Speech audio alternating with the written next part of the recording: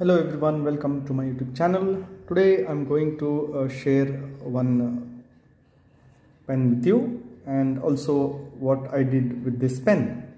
This is Oliver jumbo sized fountain pen, and this is a demonstrator fountain pen, and now it is with a number 8 nib. With the original nib it came with which I use it. So as it is, this is a really good pen. It is writing very nicely, but I wanted to change the nib and use it with a flex nib.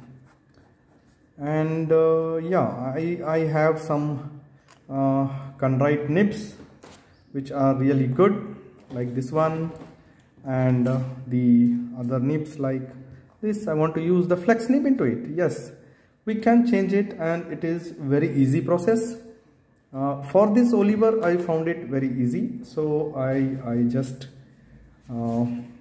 change it. Okay, so we'll go with the process of changing the nib and trying it. So it takes a little time to come out. So here we are, the nib has come out, and then I'll remove the feeder. Okay, I think the feeder can be then adjusted with the nib. Okay, I will use the Conrite fine flex nib. Yeah, this is a Conrite flex nib, and what we need to do is we need to align them first and then slowly insert them back into position. Yeah, we need to align them properly so that it doesn't hit the cap base, or we can say cap head. Yeah, so I think this should be okay.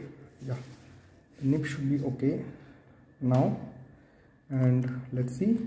Yeah, it has sit properly, I think so. We can see it. It is, yeah, now the nib is really cool. As you can see, I have aligned it with a Conrite flex fine point nib, and the pen now looks really beautiful, this Conrite nib. Okay, now let's write and see how this writes. I'm not a good expert with handwriting, just we need to take some time to yeah, it has started flowing. So as you can see, I have installed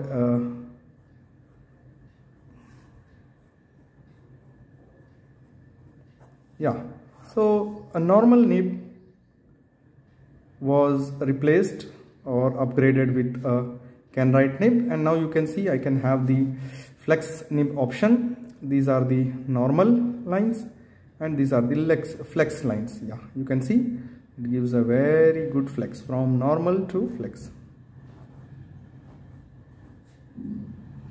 Yeah, normal and flex. You can flex it up to, see, this is a Conrite flex nib, and I have exchanged it up with the nib, and now it's working really smooth.